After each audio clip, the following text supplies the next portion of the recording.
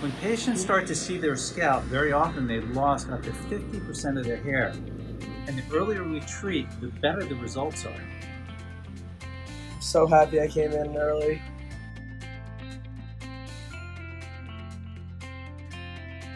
So one of the big questions that comes up during consultation is, am I a good candidate?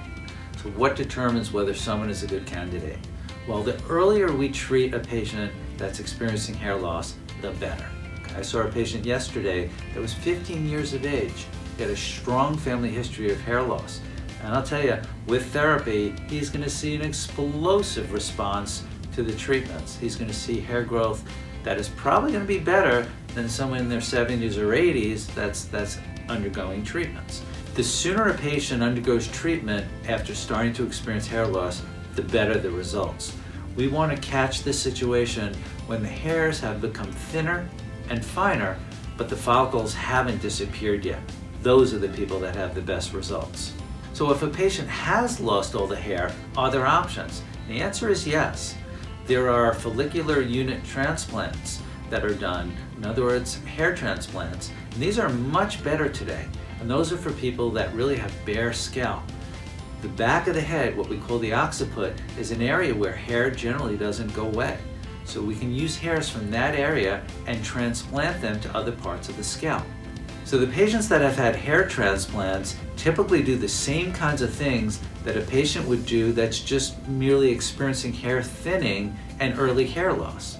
Platelet-rich plasma therapies, low-level laser therapies, nutritional supplements, even prescription medicine at times. So we want the transplanted hair to live forever. We want it to become thicker and more plentiful. So these therapies are really for everyone. Unfortunately, a lot of people think that hair loss is something that just males suffer, and that's absolutely not true. The pattern of hair loss is different in a male than a female.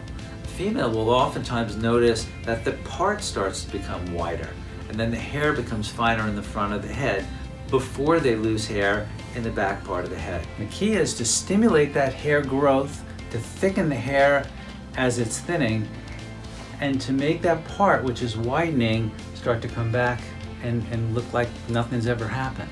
The key is early intervention, not waiting to a point where there's no hair present. Unfortunately, by the time they've really started to complain about hair loss, they've lost about 50% of the hair. So we want women to speak up early. If they're experiencing hair loss, talk to their cosmetic physician and ask if they're a good candidate for therapies. The earlier we treat, the better and the more effective the results are, and the less intervention that we need. And you really want to see a physician that's knowledgeable.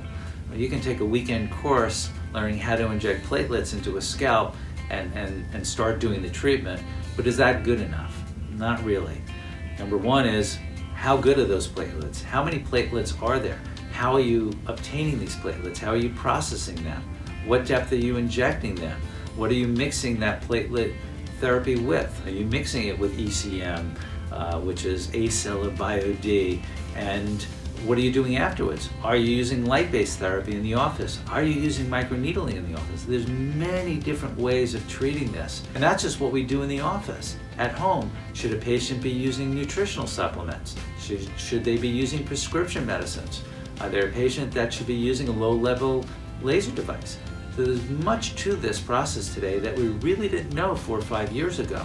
And now the science is there, the studies are there. We know this works, and we're making patients happy every single day.